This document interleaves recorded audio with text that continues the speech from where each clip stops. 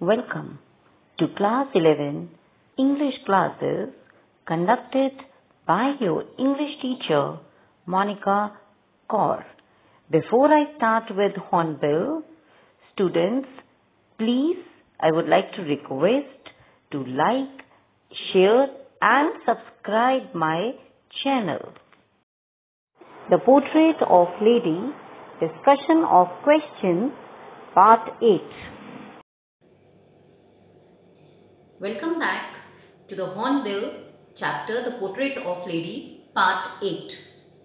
Today, we are here to discuss the questions that I have already given you in assignment with one extra question. Please listen it carefully so that it would be easy for you to write it in your notebooks. So let's start. The first question is, in which school author was admitted? And you have to write the answer like this. The author was admitted to the city's English medium school. That's it. Second question is, why music as a subject upset grandmother?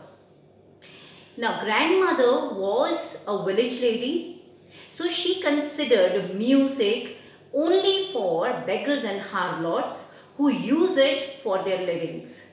So she thought that it was only for the lower class people, not for the rich or the statusful people. Okay?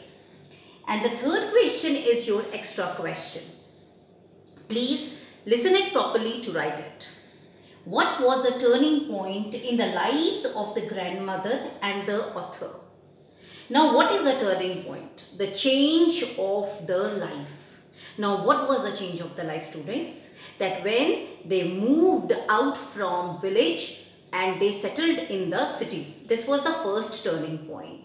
Okay. And then no more accompanyship was there of author and grandmother, because author was admitted to the city English medium school and he went to the school by bus.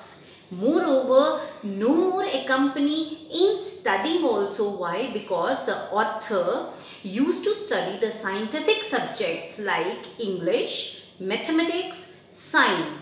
Okay. And then music also was the main interestful subject at that time. So because the scenario of the education and the life of the city was totally different, so that's why the change was there in their life. No more accompanyship like village. Moreover, one more thing, students, that in village she used to feed the dogs, whereas in the city there were no dogs. So she started feeding what? Sparrows. Hope you people have understood these three questions properly and you would going to write it in proper manner as I told you to write in your fair copies.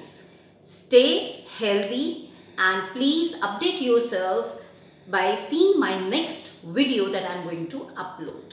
Thank you.